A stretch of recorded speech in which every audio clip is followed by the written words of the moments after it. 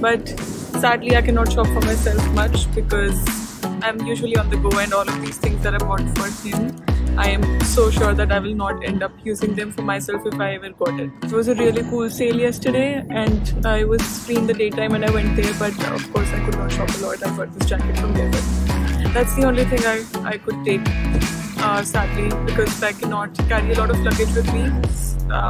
That's why I avoid buying too many things. Most of the digital nomads would of course make sure that their finances are all set before they start traveling, but even being able to earn and not being able to shop is something that I think I'm slowly getting used to now.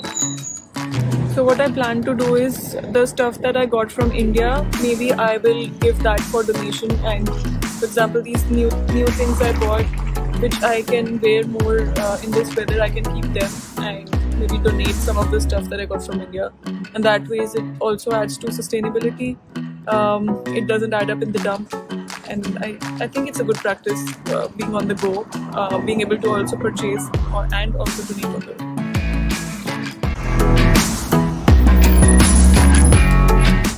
And it's like 3 PM on a Friday afternoon and I'm roaming around. I just did some very brief shopping for a friend, but I will now be starting my day at 4 PM. These are also some weird things that we experience. I can be taking an off from 10 AM to 4 PM on a random weekday and then be working at 2 AM in the midnight on a Saturday.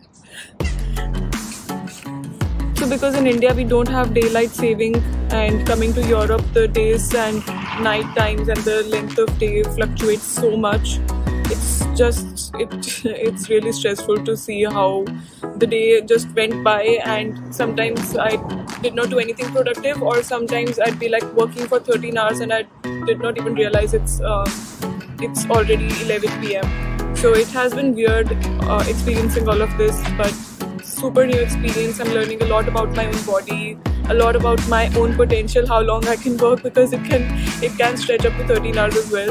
Of course I don't suggest or even want to do it, but yes, this is a super weird experience.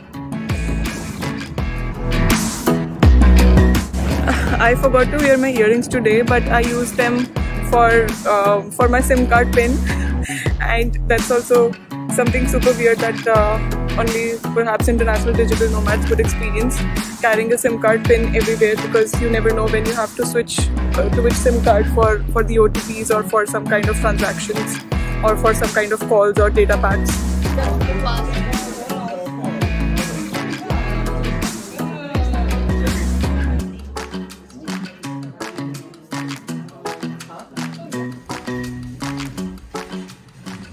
And on a Friday night at 12 AM at a party, I'm taking client calls here.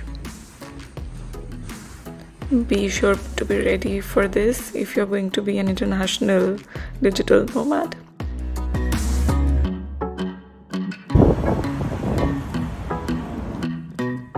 But every day is a new day, right? New cafes, new streets, new places, new cities, new experiences. And that's how it's going, that's how I'm taking it, one day at a time. And keep following me for learning more about my digital nomad experience and more knowledge about how you could set up this dream life for yourself as well. See you in my next video.